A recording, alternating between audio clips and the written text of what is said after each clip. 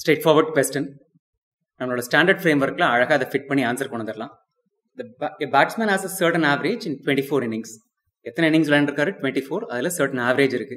certain average அப்படிலாம் வந்துருச்சுனாலே அவங்க average கொடுக்கலன்னு அர்த்தம். நம்ம வந்து ஒரு வேரியபிள் அசைன் பண்ணி ஆகணும்.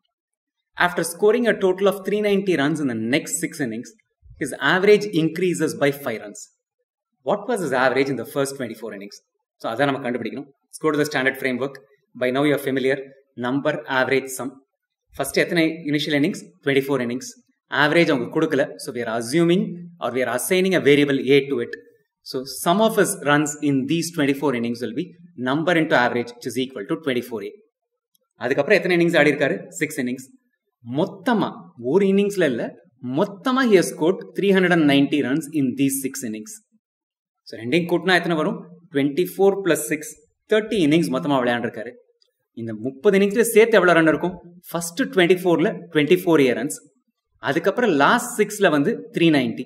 So all 30 together he would have scored 24a plus 390 runs. Average என்ன ஆகுதா இந்த எல்லாம் முடிஞ்சதுக்கு அப்புறம்?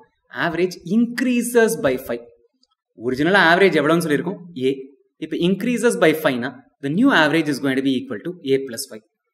Number into average is equal to sum. இந்த இடத்துல அப்ளை பண்ணோம்னா we have the answer. So 30 into a plus 5, number into average is equal to 24a plus 390. Expand this left hand side. 30a plus 30 into 5 is equal to 150 is equal to 24a plus 390.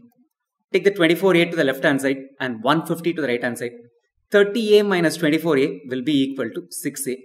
150 right la vandiruchna 390 minus 150 is equal to 240. Apna a oda value evlavu? A is equal to 240 divided by 6, which is equal to 40. A என்னது? Average in the 24 innings. நம்ம என்ன கண்டுபிடிக்கணும்? What is this average in the 24 innings? We have to find the value of A. So 40 is the correct answer to this question. Before you leave, couple of things. One, sign up initially as a trial user at online.ascenteducation.com. பேசிக்ஸ்லேருந்து ஆரம்பிச்சிருக்கோம், தமிழ்லையும் இங்கிலீஷ்லையும் சொல்லி கொடுத்துருக்கோம். Most comprehensive online course. You can see a substantial improvement in your TANCET scores if you go with this course. Second thing, subscribe to this channel, youtube.com/TANCET MBA. We keep adding videos regularly.